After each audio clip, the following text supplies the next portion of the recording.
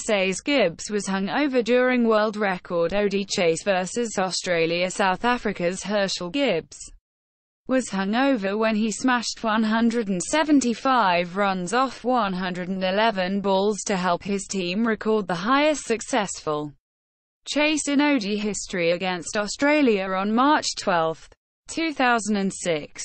Gibbs admitted in his autobiography that he drank till late in the night prior to the ODI and had a massive hangover when he came out to bat.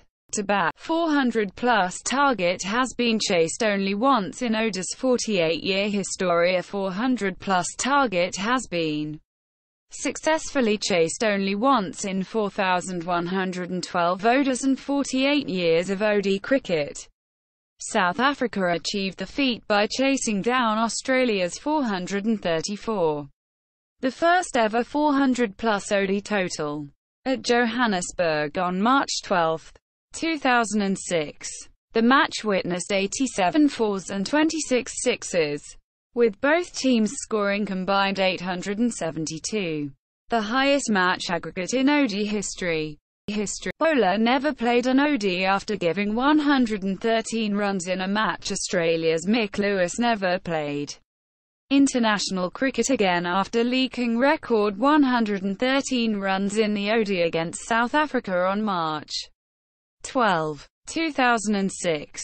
Playing just his seventh ODI, the pacer registered figures of 100-113 as South Africa scored 438 to record the highest ever successful ODI chase. Herschelle Gibbs, who scored 175 in the match, was dropped twice on Lewis bowling. MS Dhoni ko bolau.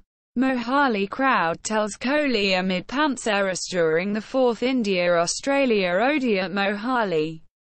The crowd urged India captain Virat Kohli to call back MS Dhoni, citing Rishabh Pant errors behind the wickets. MS Dhoni ko bolau, a member from the crowd, was heard shouting while Kohli was fielding in the deep. Opener Shikhar Dhawan defended Pant after the match, saying Pant should be given more time. DDCA not to felicitate Kohli.